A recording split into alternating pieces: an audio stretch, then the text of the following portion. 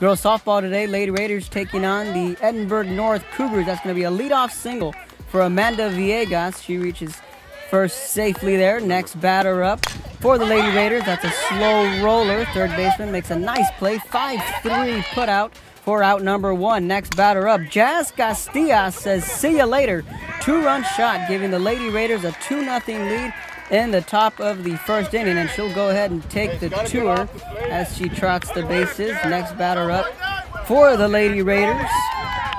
And she's getting a applaud from her teammates. Base hit down the third base line.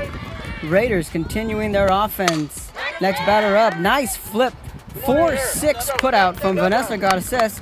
Middle of the first, 2-0 Lady Raiders. Batter up for Edinburg North. Clarissa Lopez says, get out of town. A solo jack. 2-1's your score. 1 of 6 home runs that the Lady Cougars would put on the Lady Raiders. Edinburg North rolls 17-5 and move on to 2-0 in district. They'll have a matchup against Edinburg High Thursday night.